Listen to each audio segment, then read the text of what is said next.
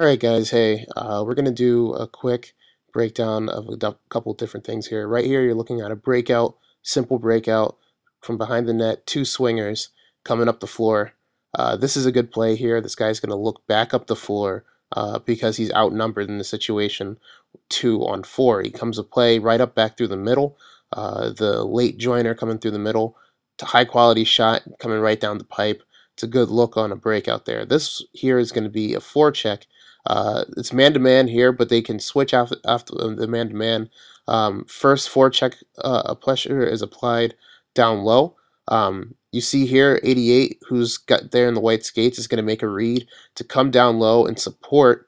He sees that a backhand play is being made up the boards, pinches it off along the corner boards here, engages in a board battle, recognizes once now that he's kind of established possession in this board battle, he wants to go back with the puck. It's an easy play back, and it's a smart play, all off of a good offensive read. Here, plays break it down in the own zone. No need to take a rush shot here. We're going to take it back into the own zone, look to make what's called a mid-court breakout. Two players swinging with speed coming down, and you're going to see why this is important. Instead of going all the way back with the puck, you come mid-court, you generate some speed, and then there's a chance here for a backdoor play with two swingers coming, and it's a really simple play that you can make just by regrouping mid-court. Okay, so puck turnover here, pass is thrown into the corner, first guy makes a read, he's going to forecheck hard here, forces the play around the boards. Two guys pinch on one player here. This is a little bit high risk, but once that play is made, that aggressiveness does pay off. A good one-on-one move here starts it to a two-on-one just through some aggressive forechecking that can be beneficial to making a play. Once again, here's a regroup. Comes back half court, picking his head up. Number 72 is going to make a play here. Back down the same place. He makes an off-puck cut. So after he makes his pass, he follows his pass, which gets him into a position in the middle of the floor. A pick set for him. It's good. Another middle of the court shot, high slot, in a position that we can be in to make good plays when we regroup and then make a good pass off the puck. So once again, here's some more off-puck movement. Two easy swings coming down the boards as well. Here's a rush off the draw. We're coming in. We're 2-on-2 with two back checkers here. So we have to understand what the numbers are. So once again, the puck is thrown back, realizing the numbers aren't in our favor. 17 throws it across. Now numbers are in our favor. There's going to be an off-puck cut here. It's 3-on-3 instead of 2-on-4, essentially. Puck comes across the rink. It's a good look. It's something that makes sense anytime we're outnumbered. Once again, we're coming back behind our own net here. Plays good move out here just to regroup. You can come out with a lot of speed. You can take a break, come back, and then reset on the swing. Right here is a good example of forechecking and reading the play. Low guy here who's on the right is going to see here, puck's been thrown back. You pinch off the forehand. So now as the forehand's being pinched off, he wants to force his player to make a play on the backhand.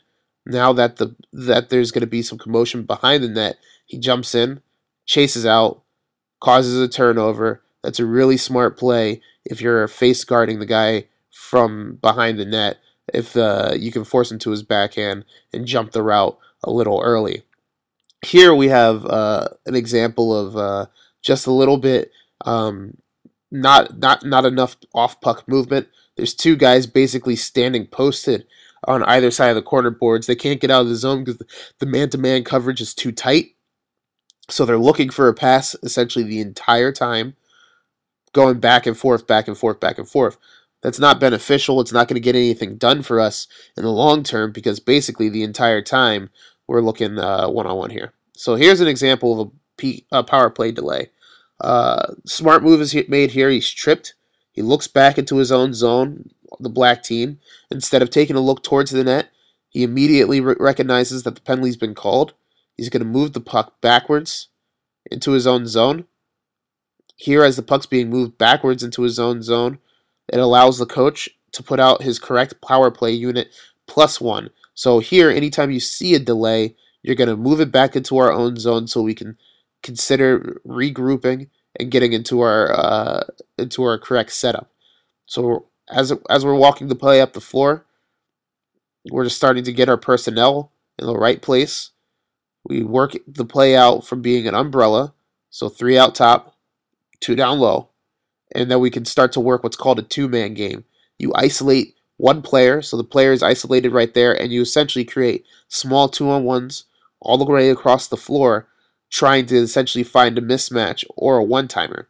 The mismatch isn't there anymore. The Newman player in gold is playing a little bit too high, so they recognize this. They're going to reset it. They're going to try and work it from down low, and now a little bit of off-puck movement shores up some space on the floor. Now, with all this time being spent into the offensive zone and some movement being made between players, essentially start to set a little bit of confusion here for the Newman side. So once again, two-man game. You see here they've isolated bottom right corner, high slot now is a little bit of a triangle, which outnumbers 3-on-2, which essentially creates small 2-on-1s throughout the floor, which is what we want to do every time. So here, Newman throws it back off the draw. They're walking up the floor here on a power play. So essentially, the power play units are going to be looking here in a box, while the black team here is looking to play aggressively to the wings to prevent cross-crease passes.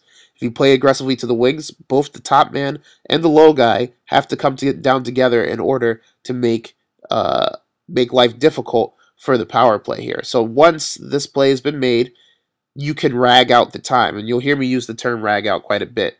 So as soon as the puck is turned over, we have to be looking to essentially create chances for ourselves on the PK. So there you saw, puck was one in the corner, wrapped around the boards as an offensive chance. So now, once again, the power play, because of the back check here and because of the last chance taken, has to reconsider. They turn back in towards their own zone, and then they're going to have to try and regroup against this PK. The PK is aggressive. The PK is putting pressure on where they can, as you can see right there. It's causing the breakout for the power play to be a little bit more, static. It's causing it to be a little bit tougher for them to make plays that they want to. So right here, top guy gets hung out to dry a little bit too far. We'd like you to stay home in that situation to kind of prevent that from happening. But a turnover is caused because the wing pressure is so hard.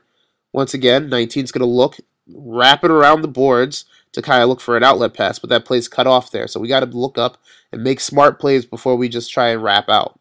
So now, pressure's heavy again. Comes out to the wing. Top guy and low guy are looking to block shots, block passing lanes, and put pressures on the wings whenever we're on the PK. It's an ill-advised shot. We get a block there, and they get out of the zone. So we always have to remember that top guy is extremely important about putting pressures on the wings. So right, again, here on the power play, running essentially an umbrella that can shift between a umbrella, so a 1-3 or a 2-2. So puck's moved up high here. We go from a box back to an umbrella. The man's parked out in front. There's support for the man low on the right side. He walks back out. Puck's moved back out high. They're looking to isolate somebody, to put somebody on an island, essentially, in order to make a 2-on-1 down low or to make a 2-on-1 up high. So now we overload.